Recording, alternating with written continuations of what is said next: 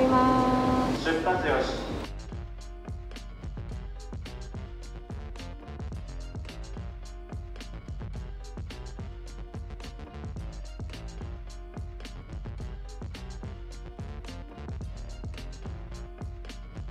はい、今ホテルに帰ってきました。はい、今日はプレス向けのイベントに参加してきました。すごく可愛いメイクと髪型にしていただいて、今はちょっともう外しちゃったんですけど楽しかったです。で、これからまだねご飯を食べてないので渋谷にちょっと買い物がてらご飯を食べに行こうと思います。で、久しぶりにお友達にも会えるので楽しみです。行ってきます。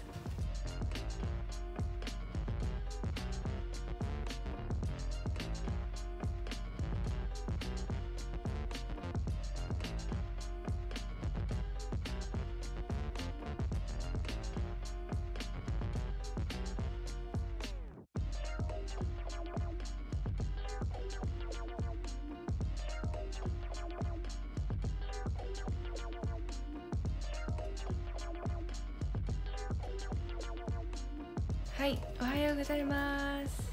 今日は2日目でございます。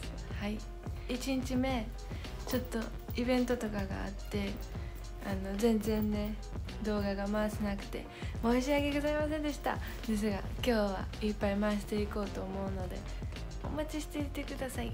今日はまだベースしかしていないので今から IT パンプの収録があるので今から大好きなメイクさんにメイクをしていただきます。はい、じゃあちょっと行ってきます。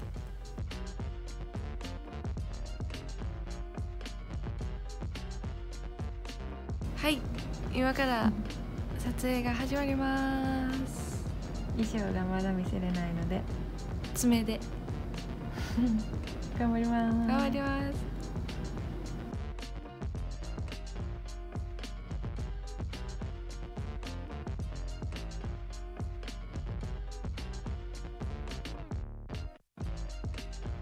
今からお昼です。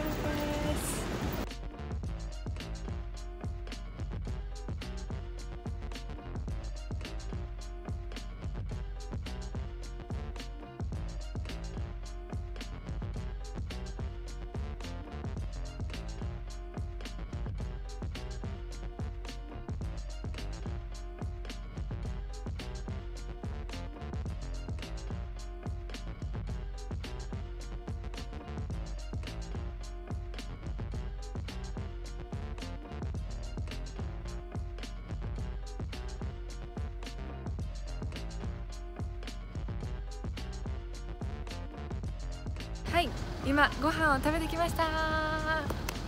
で、午前は終わったので今から移動して午後も頑張りたいと思います。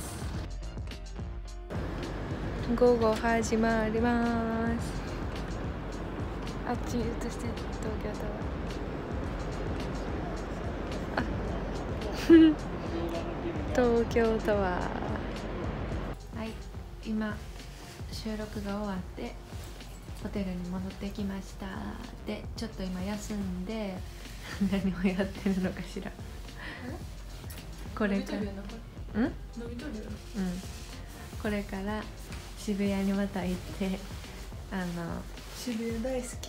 そう渋谷に行ってコスメと3月10日に名古屋シティマラソンに出るんですけど、その時に汗とか雨とかで化粧が崩れちゃったら嫌なので今からね今日の IT パンプのメイクさんにその崩れにくい化粧したりとかファンデーションとか教えてもらったからそれを買いに行こうかなって思います。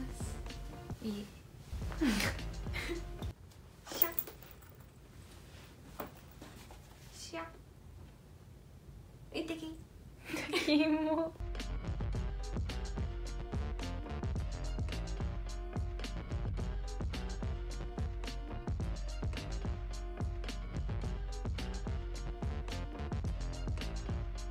イブ3号欄でゲットしました。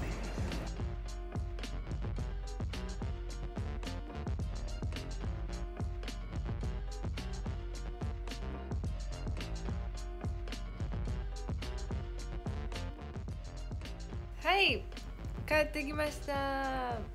今渋谷で買い物をしてじゃんじゃんジャンボ買いました。ジャンボ。こちらはピノ。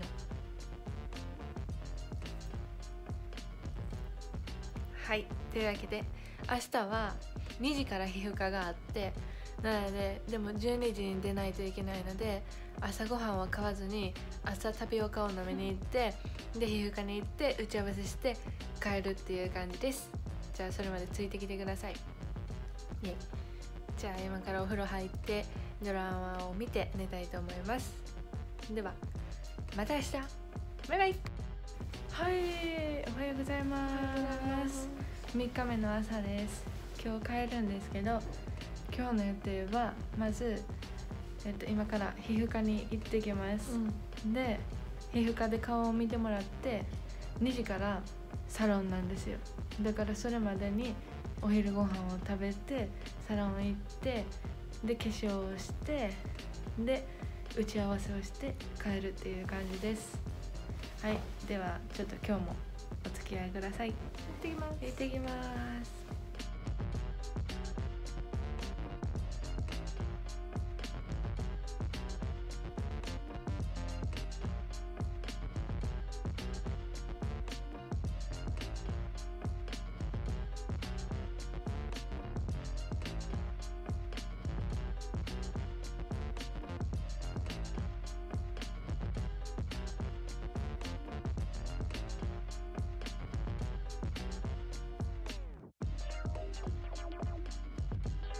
はい、今品川に着いたのでタピオカを飲みに行こうとしたんやけど、タピオカが飲めやんかったので、ブルーボトルコーヒーという品川にあるカフェでもお持ち帰りをしました。あと新幹線の中に行ったらその商品をお見せしたいと思います。じゃあ行ってきます。